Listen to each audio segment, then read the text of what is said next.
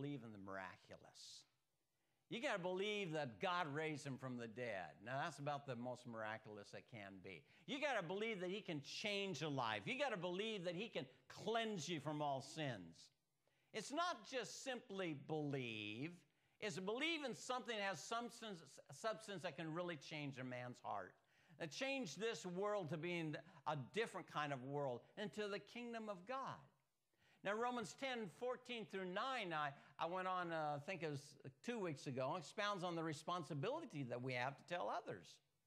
How can they call in whom they have not believed? How can they believe in whom they have not heard? How can they hear without someone preaching? How can they preach unless somebody sent? And it concludes it with verse 17 and saying, so, faith comes from hearing, hearing through the word of Christ. Now, I do want to, right here at this point, use my theology degree, and that is this. And the ESV uses the phrase, the word of Christ. If you have a King James, it says the word of God. Big difference. In the Greek, it says Christ. Why would that be different, and why would that be important? Well, there is a real importance to it, you see, for faith comes from hearing. Hearing what? The words of God and the words of Christ are different. The words of God in the Old Testament, the words of Christ are in the New Testament. The words of God in the Old Testament was sin damns you. For the wages of sin is death. But the words of Christ is what? Believe in me and you'll be forgiven. Now you see, that's really powerful, and that's why it's important. So faith comes by hearing. And what really changes a man? Believing that sin condemns you? No, believing that Christ can change you. And that's why I am an ESV or NIV, and both of them will use this. It's the words of Christ. Now, we're going to take the next few verses, finish chapter 10. Tonight, chapter 11. Chapter 11 is what's Israel's future? And that they've heard all this and what's going to happen to them. But today, we're going to take verse 18 through 21. How then do we glorify God? How do we glorify God? Do you notice how many songs that we sing, Billy, that talk about glory to God? One of the songs, second song I think talks about glory to him.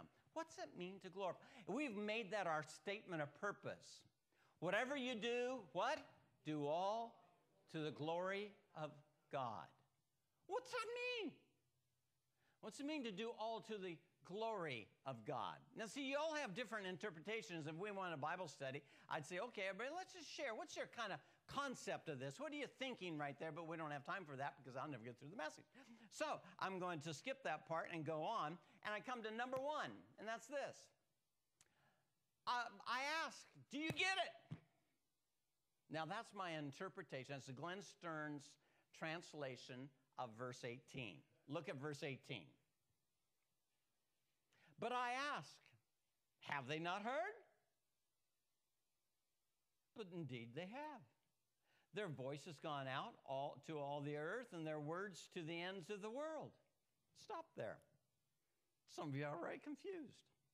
Well, what's he going to all these verses for? Whatever. He's going to cite 3 different Old Testament passages, and we're going to deal with them. You see, I first of all looked at this, and I thought, okay, what is he really trying to say in the simplest terms? And I saw where he's saying, but I ask, have they not heard? Heard what? Have they not heard? And he talk about hearing. Hearing what? Well, they, who are they, first of all? Well, they is you and me, Jew, Gentile, all people. Heard what? Heard what God has said? Heard what God has designed? Heard what God has for our life? Heard what God's desire and purpose is for man? How do I know that's really what he's trying to say? Because of what verse he turns to, and he turns to Psalms 19. We'll come to that lastly on my list. And I know you think if all my points have all this many, you're really going to be here a long time. You won't, but this is the longest point, all right? But I really have to turn to some of these passages. I want you to hear what is the purpose of man. And I'm going to read them, and you can just listen to them, but because I'm going to go more rapid. And the first one is Isaiah 55, 1 through 13, and I will not read every single verse, okay? I'm just going to skip through some verses, so that's why I say you might want to just listen. Verse 1, come everyone who thirsts, come to the waters, and he who has no money, come and buy and eat from me. Come buy wine and milk without money and without price. Verse 8, for my thoughts are not your thoughts, neither my ways your ways are, declares the Lord.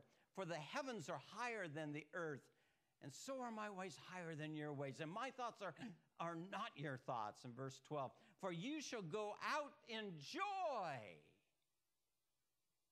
You see, everything that he said and was kind of trying to come up to is that, what have I designed for you? What am I calling you to? I'm calling you. You are thirsty. Thirsty man. Man is wanting something in life. He desires something, and he's trying everything that there is. And he blames everyone that there is for not having what he wants in life.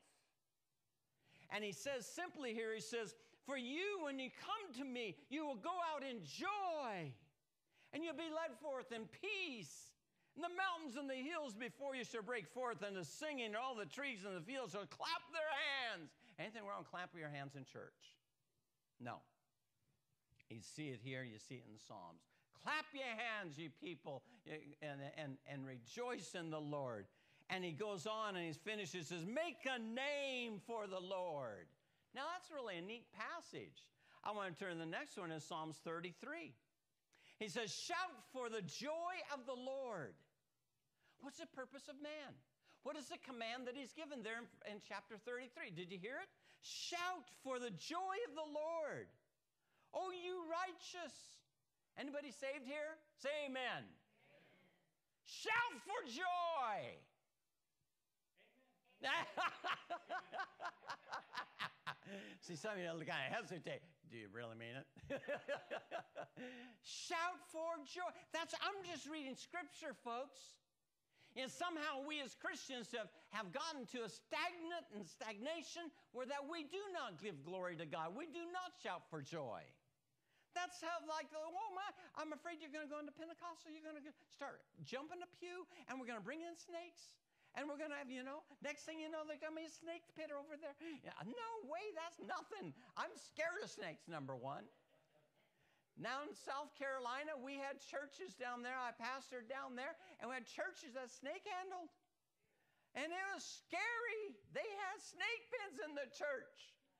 And, one of my deacons in the church said, what would you do, Pastor, if you went to that church? I said, I'd find the nearest exit. And if there wasn't one, I'd make one through that wall. There's no way I'm fooling around with snakes. God gave me sense enough to stay away from them. All right? I mean, that's like saying I'm going to stand in front of the semi that's doing 70 miles an hour, and by faith, I'll stand here. Am I an idiot? That's not faith, that's stupidity. You see, there's a difference there, folks. So he goes on, shout for joy, you righteous. Praise the benefits of the Lord. Sing to him a new song. Is there anything wrong with new songs? No, new songs are very important. They're taught in the scriptures. New Testament and Old Testament says we need new songs. I love the old hymns. I love new songs. I love them both. Sing and play skillful on the strings with loud shouts. Did you hear that, band? Strings, this is God's instrument. It used to be, I can remember years ago, a guitar on the stage. Has to be an organ, has to be a piano.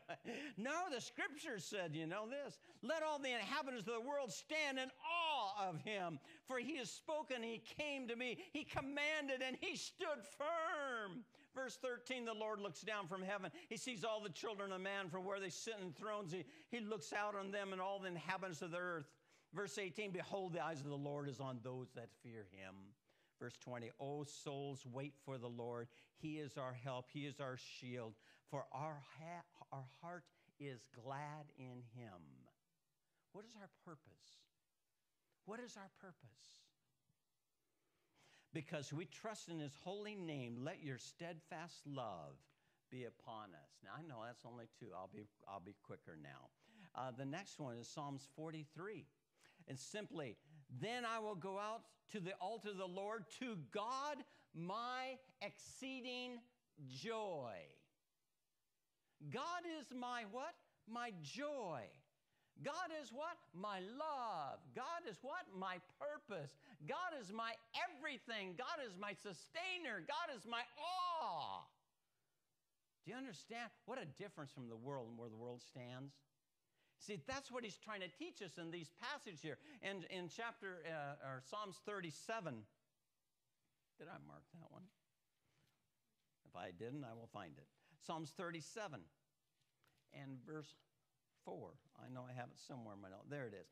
Trust in the Lord, do good, dwell in the land, befriend faithfulness. Delight yourself in the Lord, and he'll give you the desires of your heart. What is the purpose once again? What's the command? Delight yourself in God. Find joy in God. Be glad in God. Shout for joy. Rejoice in him. Sing a new song.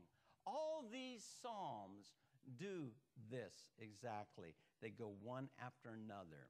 Then this one in Isaiah, I love. In Isaiah 43:7. Everyone who is called by my name, whom I created for my glory. Why were you created? For the glory of God. You see, that's contrary to what the world teaches, and that's contrary to what the world thinks. You're created for what? For your own enjoyment. You're created to achieve and do whatever you want. And you ask the average teenager, what do you want to do in life? Well, I want to get this really cool job. I'm going to go get this education. I'm going to do this. I'm going to do that. I'm going to have a home. I'm going to get a car. I want a Ferrari. I want this. And I want to go and I want to visit countries around the world. And I want.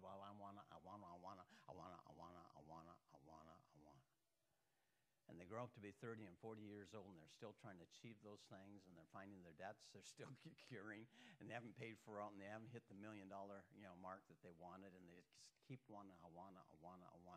And the Bible says you've missed it. You were created for the glory of God. Is there any other reason that you were created? According to the Scriptures, no. And whatsoever you do all to the glory of God.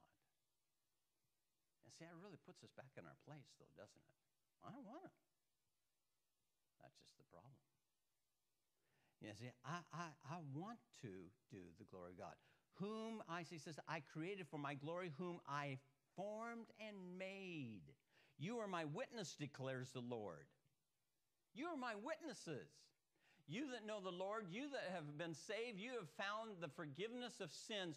You are the witnesses of God to his what? Glory. You're the witness. You're the one that goes out. You're the one that tells. You know, he didn't tell the angels to go out and witness because they never found redemption. They didn't have to go through. They weren't sinners that had to be saved. You and I are. He didn't tell the animals to rejoice. They aren't the ones being redeemed. We're the ones that need to be redeemed. And as we are redeemed, we're the witnesses. I am the Lord, and besides me there is no Savior. I declare and save and proclaim. I am he who blots out your transgressions for my own sake, and I will not remember your sins. Why did he do it? Why does he forgive you? For his sake. Well, I thought it was for me. It's for his sake. For his glory, for his purpose. Boy, that kind of makes me kind of small, doesn't it? Amen. Yes, you are. There's nothing that big and mighty about you. Everything we do. I was listening to a sermon by John Piper, and he said a few things, and I give him the credit because it really got me thinking. All men want to be happy. All men want to have joy in their life. You know, like Jesus said, I came that you might have life and you might have life abundantly. I want you to have life. I want you to have happiness. I want you to have joy in your heart. Everything we do is ultimately to be happy. We work, we clean, we create to what? Have happiness, satisfaction. Yeah, you say, I don't work to be happy. Yes, you do. You work so you can accumulate, so you can buy what you want, and so some say, I just work to pay the bills. Yeah, because the alternative is live under the bridge. All right? And you would rather not do that. You'd rather be happier than the hobo down under the bridge. And so you do these things. You clean. Why do you clean? Because you don't want to live in a pig's pen. It feels good to be in a clean house, doesn't it? Clean the dishes. You say, this makes me feel good. I don't like doing it. Well, yeah, I know that, but that's the way it is, you know. We buy, we shop. Why do we do that? Because we think there's happiness in it. I got a new dress. Did you see my new shoes? You know, I got a new tie, you know. I got a new thing. Yeah. We enjoy doing that. Did you see the new car? You know. Everybody in church, you know, gets a new car. He's like, did you see the new car? You know. That's just kind of, it's us. That's part of us. We enjoy those things. Now, there's nothing wrong with enjoying those things, but if that's their ultimate, then there's something wrong. That's not where happiness is really totally found. We go out to eat, we go to movies, we watch TV, we go to entertainment things and football games and this and that and everything. What? So we enjoy, so we just might suck in this enjoyment, and we think that that's going to make us happy. Many people do. Even the most miserable in life do things to try to be happy. The thief steals what? He steals so he can be happy. You know, the drug user, he uses the drugs what? So he can find a few moments of pleasure. Even when I heard this at first, it really kind of struck me, and I didn't think about it before, ever. John Piper said, you know, even the suicidal, the one who commits suicide, does it for happiness, to escape, and thinks that maybe finally he'll find relief from the pain of life. You see, we do everything for happiness. We do everything to have some sort of joy. And joy is God's desire. That's what Isaiah 55 was trying to tell us there. That is God's desire. That's what Psalms 33, that is God's desire. I will go, in Psalms 43:4, I will go to the altar to God, my what? Exceeding joy. Joy is command. Psalms 37:4, delight yourself in the Lord. Psalms 34, oh, magnify the Lord with me. Let us exalt his name. I will bless the Lord at all times. His praise shall continually be on my mouth. We're created for the glory of God. That's the point. Ephesians, going to the New Testament, says, for we are his workmanship, created in Christ Jesus for good works, which God prepared beforehand, that we should walk in them. We're created what? As a workmanship of God. We are a piece of work, a furniture. He's the master builder. So that what? We might be to his praise, to his glory. Do you get it? That's the point that he's trying to say. Now, Paul says, back to Romans. Paul says, their voice has gone out, all the earth and all the words to the ends of the world. Now, you see, the point is this, is that you and I, we don't think of, you know, the rest of the passage. Paul knew he was talking to a bunch of Jews and whatnot and people that knew the scriptures. They memorized. Why? Because they couldn't read. And so they would literally memorize chapter after chapter after chapter of the Old Testament. And you'd refer to a verse in Psalms 19. Oh, yeah, I know that passage. And you and I, us dummies, we don't. We have to carry a Bible and flip, flip, flip, flip, flip. We have maybe 12 verses that we might be able to memorize, you know, and quote. Well, they knew. So for the sake of us not being quite where they were at that time, I want to read to you the context of that verse that he quotes. He's quoting chapter 19, verse 4, but you need to read verse 1 to get to verse 4. And it says, the heavens declare what? The glory of God. That is the title of that passage of Psalms 19. That's the headline. Everything's going to explain that. The heavens declare the glory of God. The heavens do? Yeah. Everything on the stars, everything that we see, and you go out in the night air and you see, it all says God. Because it just couldn't hang there from nothing. It couldn't be created from nothing. It couldn't just make a bang. It has to be God's bang. He spoke and it happened. There has to be a source. There has to be an author of it. I can't wear this watch and say it came from nothing. There has to be a source. So he goes on. The heavens declare the glory of God. The sky above proclaims his handiwork. Day to day pours out speech. Every day I look out and I see the trees and the flowers. I see my puppy dog. I see a baby that's going to be born. And when I look at that and the first time I see it, I say, oh, that's God. Isn't it awesome? That's what he's saying here in this. You see, day to day it pours out. It just shouts there's a God. And night to night reveals knowledge. And night to night you think about the things that you've seen during the day. And it all says, look at God. Hopefully as a believer, night to night you sit down and you go to bed and you say, look how God took care of me today. Look how God provided for me today.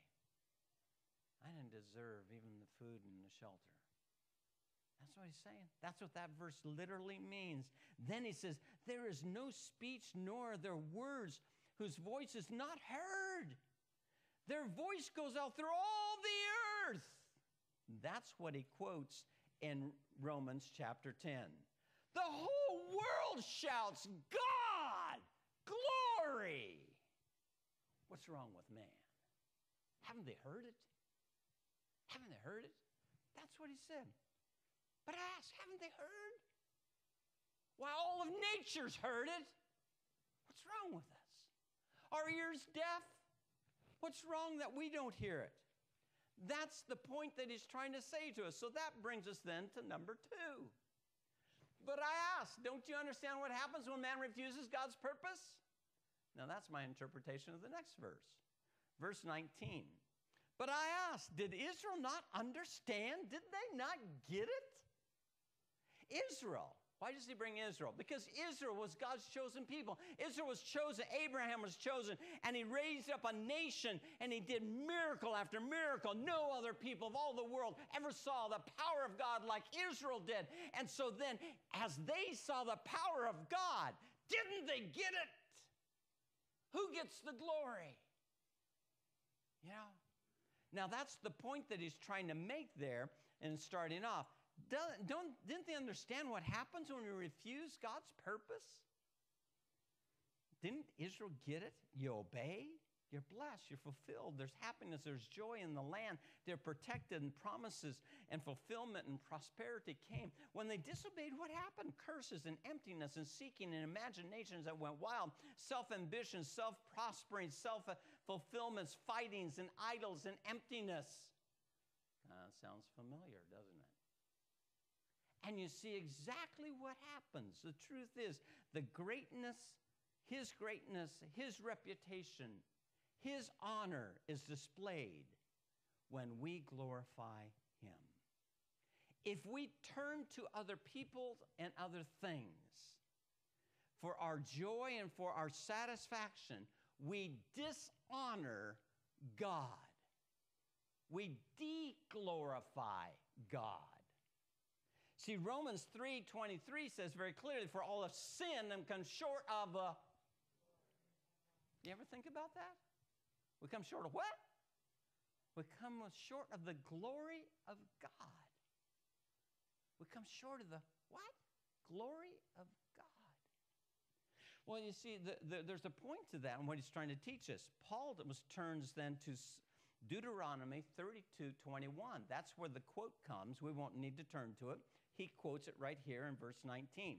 I will make you jealous of those who are not a nation. With a foolish nation, I will make you angry. Oh, what does that mean? Okay, I understand, because at first you go, what? I proclaim the name of the Lord. Ascribe greatness to our God is the beginning of that Psalms. It's a song, Moses' song. And it comes down to a conclusion. Once again, he takes the concluding verse of the subject there. He comes down to verse 21. He reminds them, he says, yeah, I'll make you jealous. I will give them the joy to those who will accept. When it uses the term there, their voice has gone out to all the, I will make you jealous to those who are not a nation. The word nation is the root word in Greek. It's the same word as not a people, not my people. It doesn't mean the nation of Russia or necessarily anything of that nature. It means a people. He says, I will make you jealous by giving that joy that was intended for you to those who will accept it, that aren't my people, that may not be Jews. Gentiles will be able to have it. And the Jews going to go, what do you mean? It's only for us. You see, and that's kind of the heart of the one of the things he wants to get to. The point is this: it's not all about you. When you make it all about you, and you will feel discontented. You'll feel jealous about what others have. You know, when a believer doesn't glorify God, it becomes critical. You ever notice that? When you stop praising God and giving him the credit, you get critical, you get judgmental, you get jealous. You see other people getting ahead of you, and you say, well, why don't I get what they get? Have you been there? We won't raise hands. Yeah. Jealousy is a powerful thing. What happened to Cain and Abel? It's jealousy. What happened to King Saul and David? Jealousy. And what was the end of both of them? Destruction of their lives. One found joy in giving God the glory, and the other one was trying to find glory in self-satisfaction.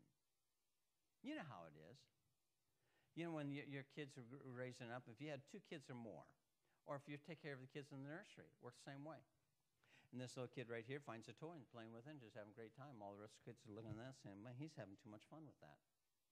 And so finally that kid just sets it down for a moment and turns to something else. And this kid comes along, picks it up. What happens to that kid? Hey! I had it first, right? Isn't it amazing?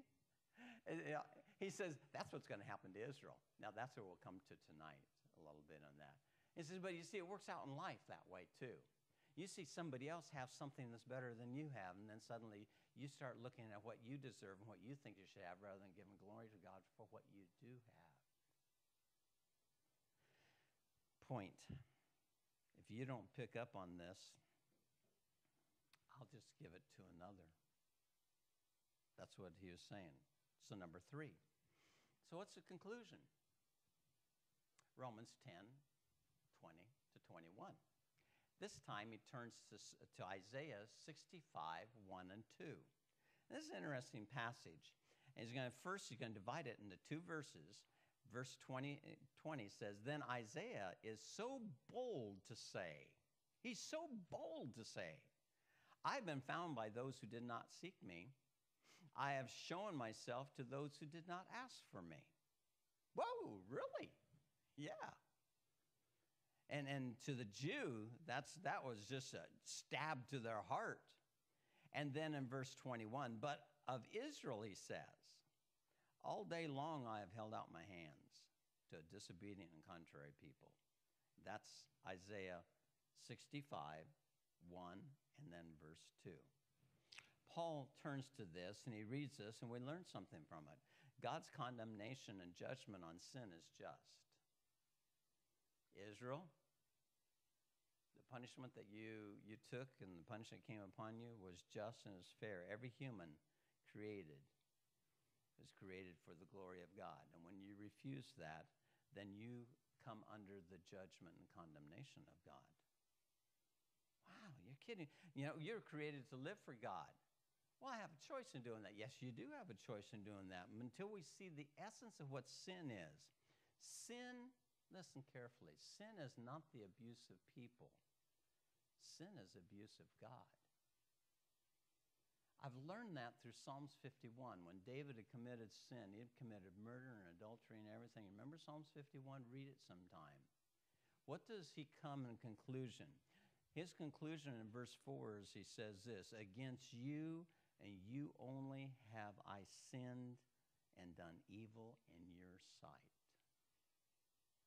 No, he hurt people. He done this, he did this, and that, you know. And we were saying, he hurt me too, and you know, he did this and he did that. And David's going, no. We're all sinners. We're on the same boat in the same black cauldron of sin. You know who I really have hurt? You know where it all begins? You know where it all goes back? It goes back to the glory of God. And when I fail to give him glory, all this other is just incidentals. This is just all the sidebar on it. That's where the sin is. That's the only point. That's where it began. That's where it started. That's the point that I have to go back to. Well, he needs to go apologize this one. He needs to go apologize that one. He needs to go do this and this and this. No, you need to just go back and get back to God. When you get back to God, then you take the other things to be taken care of. It's not good how good you live, how much you know, and all this. You see, here's one of the things I've learned. To some people, sin is not as serious as God thinks is serious. Sin is not that serious. Hell is really ridiculous. So therefore, they say, I really don't believe in hell. And I can't believe in a God that believes in hell. To God, hell is not too much for sin. To man, hell is their overreaction to sin.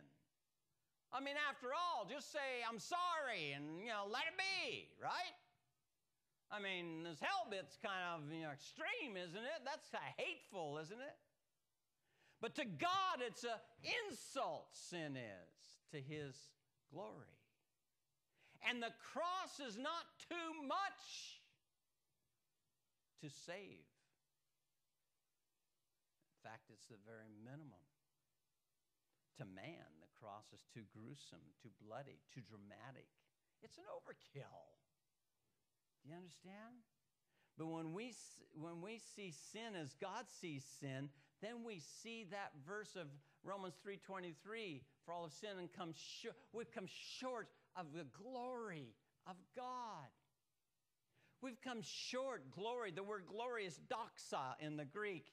And we get the word doxology. And doxology literally means a study of praise to God, glory to God, honor to God.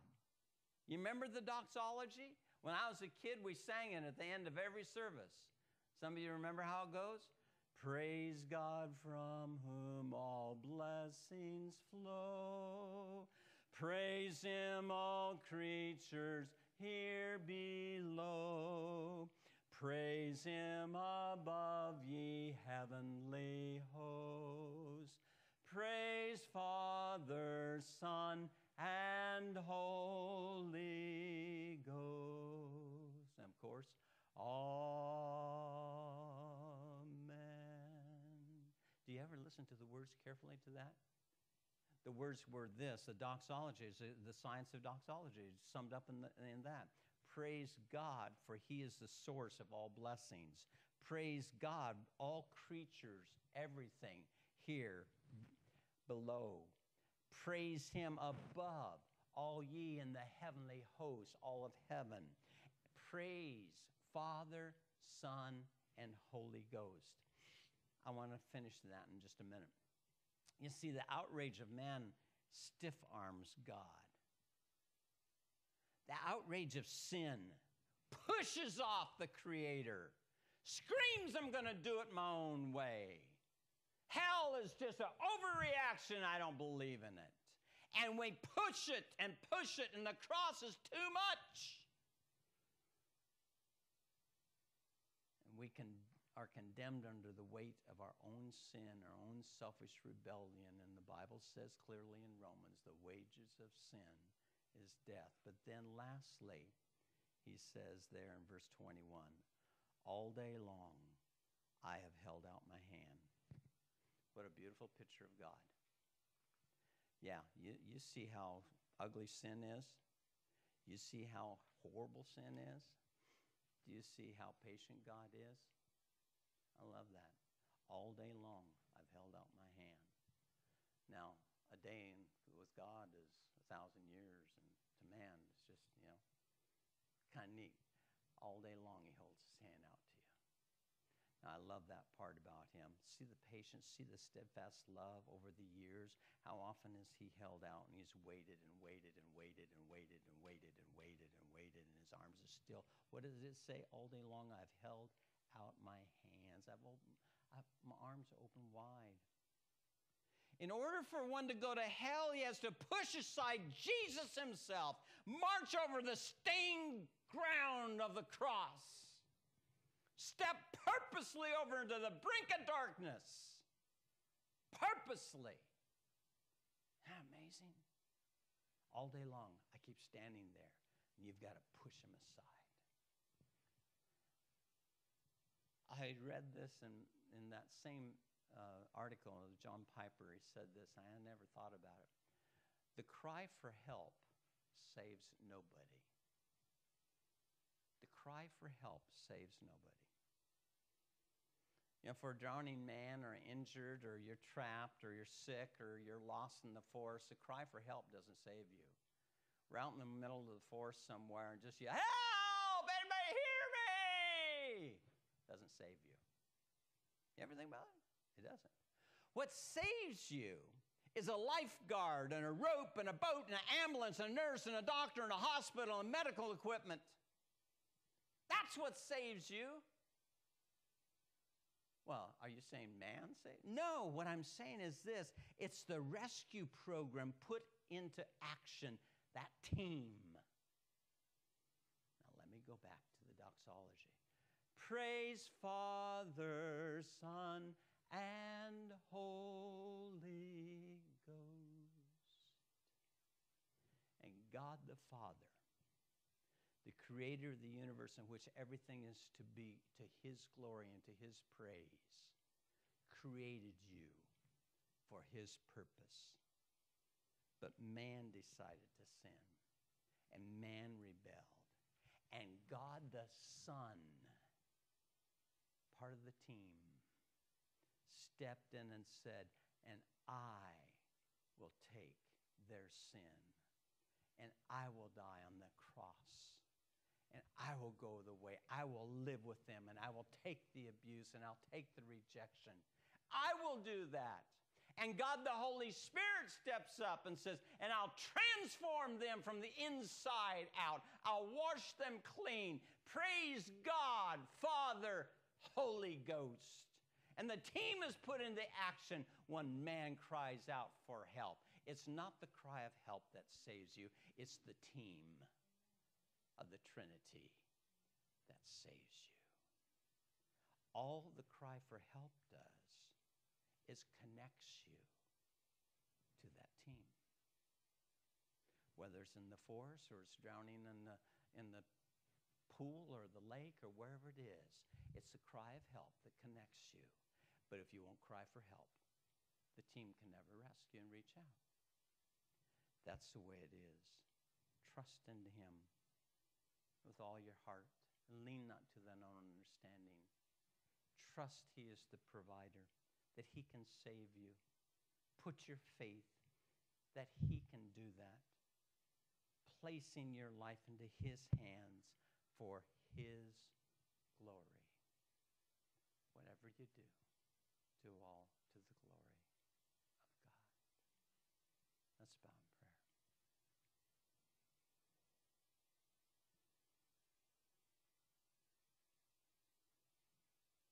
Whatever you do you place yourself into God's hands? Can you say honestly this morning, I want my life to the glory of God? Everyone is bowed and nobody's looking around. If that's true, saying yes, I offer myself to his glory, afresh, new, I confirm it. Just stand right where you are. Yes. Yes, just stand right where you are. I offer myself to his glory.